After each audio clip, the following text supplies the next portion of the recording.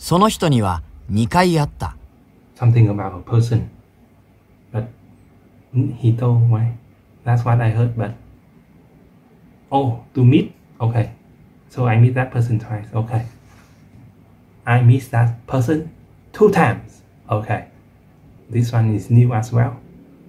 This one means a counter for like for the time you do something.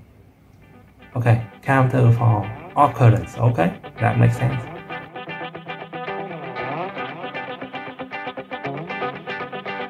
Hello everybody, Frugal here. Welcome to day 30 of this Japanese linguistic class. For today, I will continue with the Japanese call 2000 step 2, and afterward we'll continue with the taking Japanese grammar guide. As usual, if you have a good dynamic about any of the kanji, please don't hesitate to share. Katakana. カタカナ。お名前をカタカナで書いてください。Oh, write your name in katakana. Okay, no problem here. So I guess in katakana, Frugal will become something like Frugal. Yeah, that sounds reasonable. 今週。This week, right? Yeah, this week. Okay, konshu. Okay. 今週は日本語のテストがあります。Okay, so a Japanese test this week. 開く。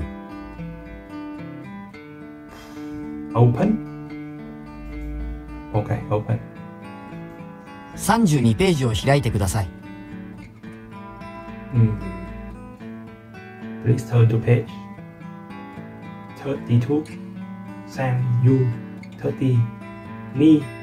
Sam, you need 32. Yeah. Okay. Yeah. 水。Water. Okay. Yeah, it's not a new kanji, is it? We learned this in the one that means swimming. Yeah. Okay. 水を一杯ください。And this one also. Please give me a cup of a glass of water, right? Yeah. Okay. Yeah.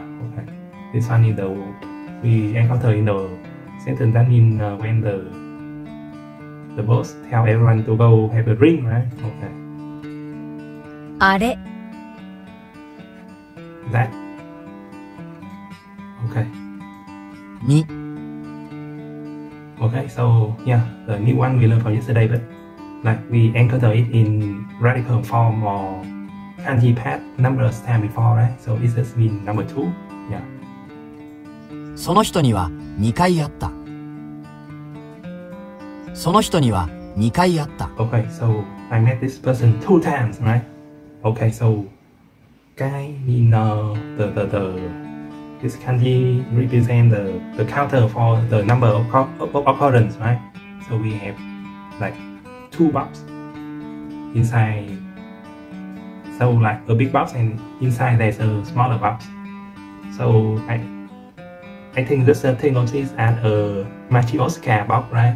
So inside the big box there is a smaller box, and you keep opening them to see how many times that would happen, and that would related to the counter for occurrence. Okay. See, counter for occurrence. Okay. 閉まる。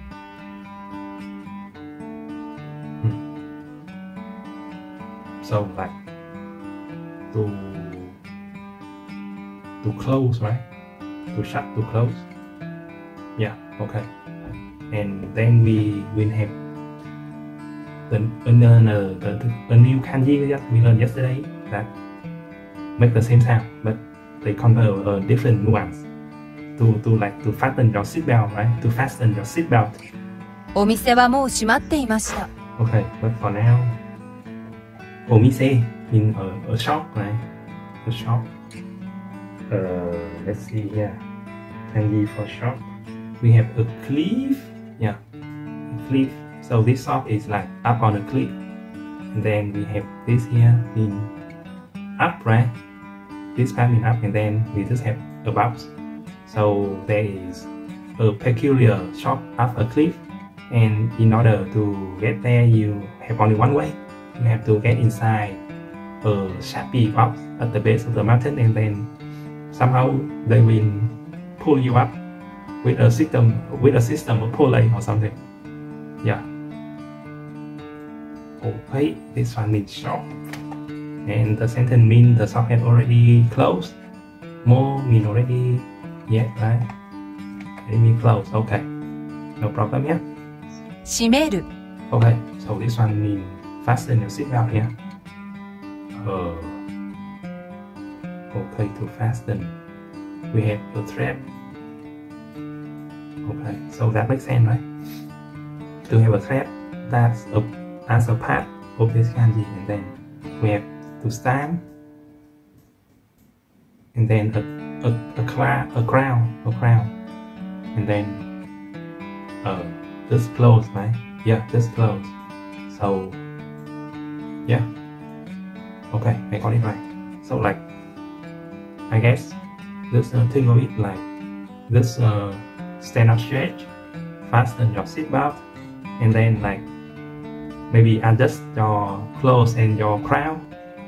Okay, so you're speaking to a king, I guess, and then because the ride is about to get bumpy, so that's why you need to fasten your seatbelt. Okay. 彼はシートベルトを締めた Fasten your seatbelt. Okay.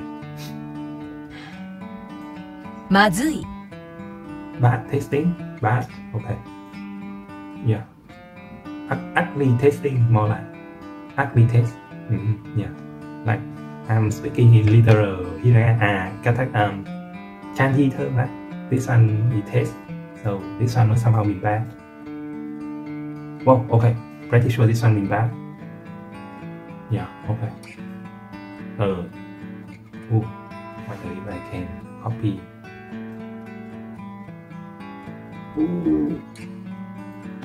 Yeah. Okay. So. See. Okay. This one means bad and negative, right? See. Bad. Poor. Okay. Okay. Next. ここの料理はまずい The cooking is bad. So like the cooking is not tasty. The food is bad. Okay, this one is cooking, so it's like pretty in line with other description sentence that we have learned, right? So instead of just saying I am tall, Japanese, it seems to me they say my stature is tall, so they add the kanji that means the back or stature into the sentence, right? So this one is the same. Instead of saying it tastes bad, then like the literal translation is the food tastes terrible, right? So like instead of directly using the adjective like in English, there is always like a hook of nouns that you have to jump to first. Yeah, that's what it feels right now. ひらがな Hiragana. Okay. 私はひらがなを全部読めます Okay, I can read all the hiragana. That's true. 曇る Tomorrow. Okay, to become cloudy. This one is, I think, pretty memorable as a kanji as well. So, to become cloudy, then you would think that the whole kanji is just the cloud, and then it will become something that means to get cloudy, right? Like the kanji is a noun that means the cloud, and then make it into a verb, and then it will be a verb that means become cloudy. That's what I thought at first, but actually this whole one means become cloudy, and because this part here already by itself already mean cloud, right? So to become cloudy is to have the sun covered by the cloud. That's the name for this kanji.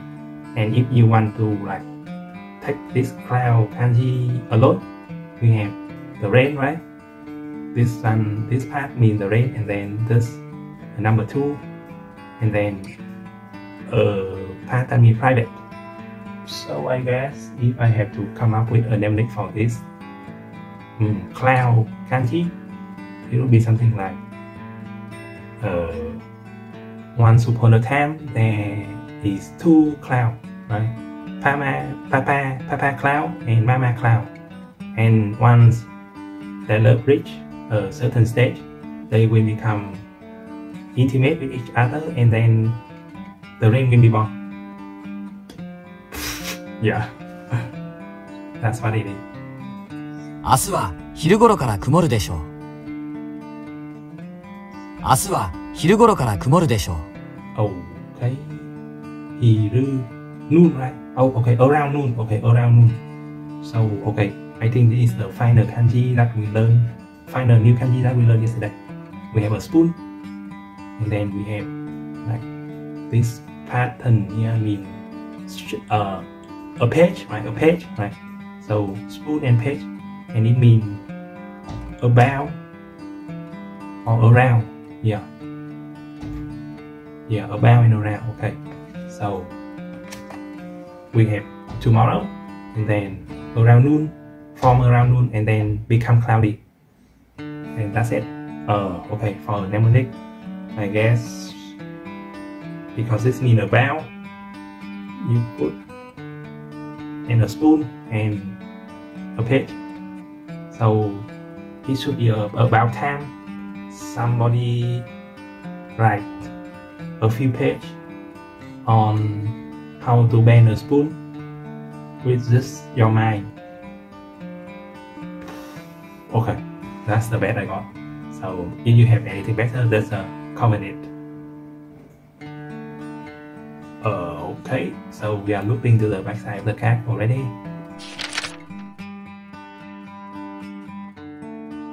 I want to get more used to my own voice. I don't like my voice solo. The first time I heard it on record, I was so mortified that I didn't do any further recording for a whole year. True story. I am especially baffled by how there exists such a huge disparity between my voice as I hear it in my head and my voice on record. I wasn't expecting my voice to be like Morgan Freeman, but I also wasn't expecting it to be so unimpactful. Let me offer a thank you to anyone who's still listening. Video on this channel run permanently on a -100 debuff, and somehow you still stuck with me this far. That's commendable. In real life, I speak very few words on a daily average, maybe less than 40. So there should be a chance that if I keep doing this and keep practicing my voice can be developed into something a little better, right? No? Pipe dream? Okay. Let's move on to the grammar. Learning? No, it's not really learning at the moment. I think I reached a point like a point of saturation. So any further like grammar reading at the moment, like it doesn't really register in the mind, but I guess it like just know that it's there, and we'll come back to read it more later. Yeah.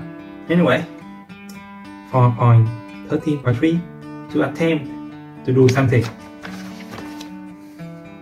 We already learned that the volitional form was used to indicate a will to set out to do something. If you guess that this next grammar for attempting to do something would involve the volitional form, you were right.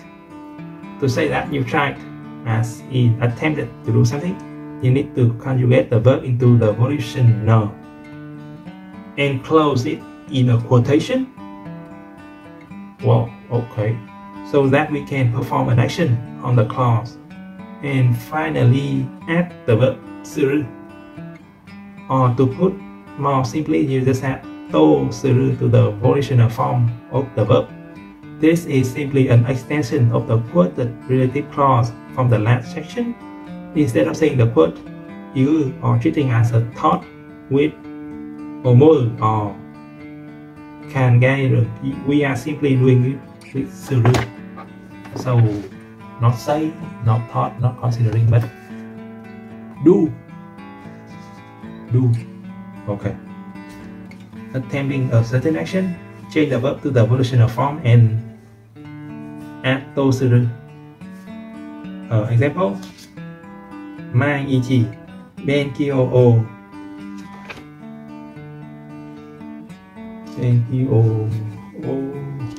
benkyo.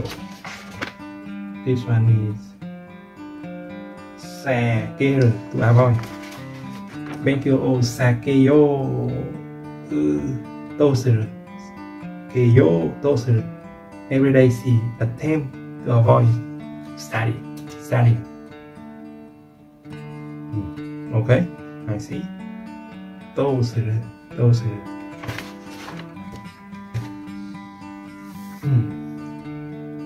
So he attempting to force his way into the room. Whoa, what the hell? That's a lot of words I don't know. Muriyari, forcibly. Muriyari, ni, heyani. Whoa, two ni at the same time. That's new. Hiro to shiteru. So the second ni with to the room, I understand, but the forcefully is a bit strange. Like, it would make more sense for me if it's a day or something, but it's a need. In the manner of forcefully, it's a need. Kind of iffy at the moment. Okay. Hayaku neyo to sta kedo. Something. I attempt to sleep early but end up staying up all night. Okay. Osakeo no mo to sta ga. Something. Okusan ga. Dame maybe. He tried to drink alcohol but his wife stopped him. Okay. Though we use the verb seru to say to do attempt, we can use different verb to do other things with the attempt. What does it mean? Though we use the verb seru to say to do attempt, we can use different verb to do other things with the attempt. For instance, we can use the verb kimeru to say decided to attempt to do. Decided to attempt to do. Oh, I see. Okay, I see. Kind of see the logic here. Here are some examples of other action carried out on the attempt. Benkyo o naru. A. Ku avoid. Keyo to. I think about attempting to avoid studying as much as possible. Oh, I see. So I think, right? I decided to attempt. I think I will attempt. Okay. Attempt and think. Okay, that makes sense. Attempt and do the attempt. Attempt and think about the attempt. And attempt and decide to attempt. Okay, that makes sense. That actually makes sense.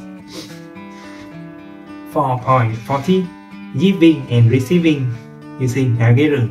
Okay, I think ageru, yaru, kureru, and moreru. Okay, so in our Anki review, we already encountered ageru, kureru, and moreru. Okay, ageru is to give, kureru is to receive, moreru is also to receive.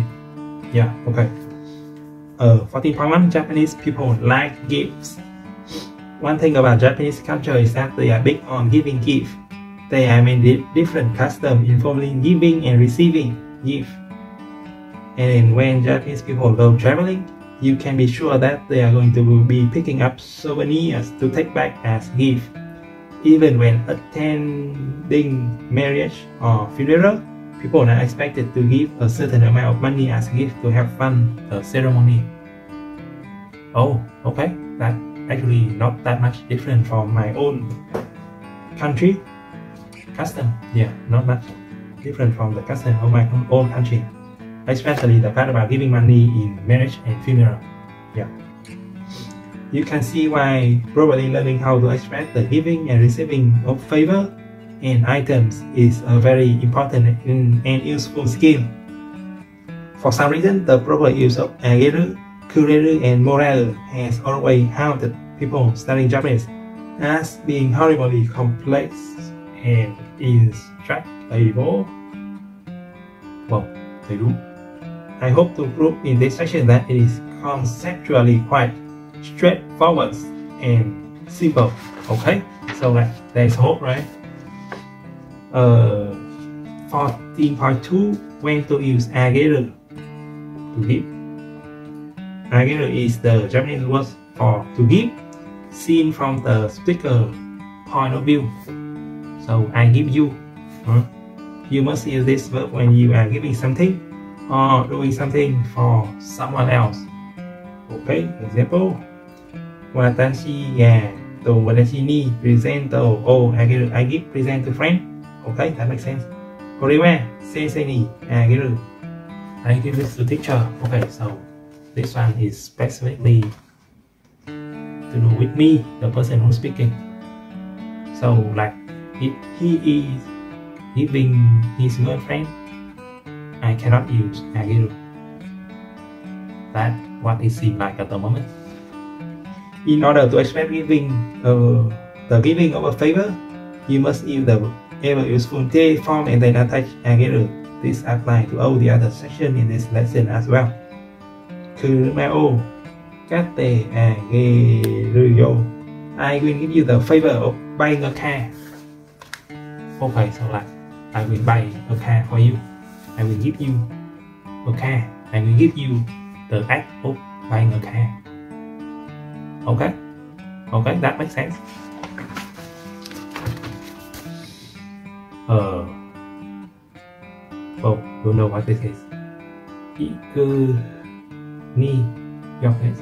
Ikute ageru. I can give you the favor of going into your place. For third person, this verb is used when the speaker is looking at it from the giver point of view. We will see the significance of this when we examine the verb kureru next. Wow.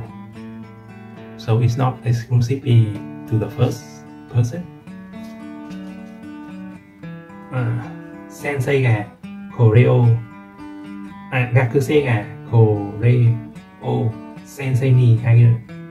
The student give this to the teacher, looking at it from the student point of view. Okay, so the student is the giver. Yeah, the student is the giver, the one who initiates the act of giving. The giver. Okay, so sensei is the givee, I guess. Tomodachi ga father, to the father. I koto o oshiete ageru. So give an explanation. Friend give the favor of teaching something good to my father, looking from the friend point of view. Looking from the friend point of view. Well, that's a bit confusing. Using yaru to mean ageru, usually used for pet, animal, and such. You can substitute yaru, which normally mean to do, for ageru.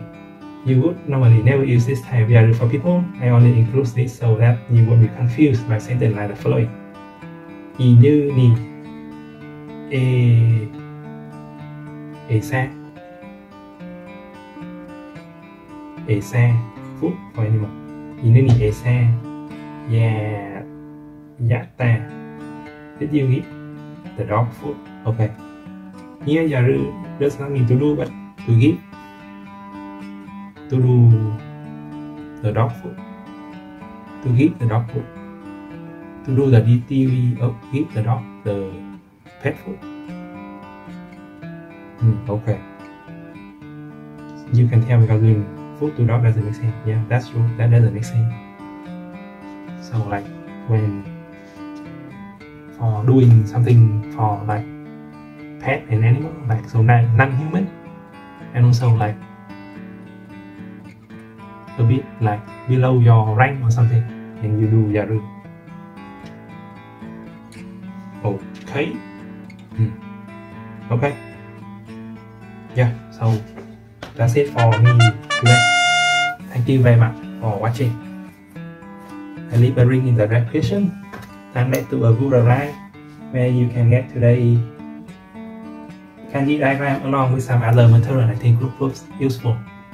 As usual, if you have a mnemonic about any of the Kanji, please don't hesitate to share. See you tomorrow. Bye for now. ちょっと気をつけろ。ちゃんと気をつけてる。なんか雑だぞ。ハルクっちゃぽい。んとやってるって。これはピム粒子だぞ。ピム博士がこの世から消えちまって、残りはこれしかないんだ。もう作れない。スコット、落ち着け。悪い。みんなが一往復する分しかないんだ。やり直しは効かない。あとテストトラベルが2回だけ。あと1回だけ。ダメだ。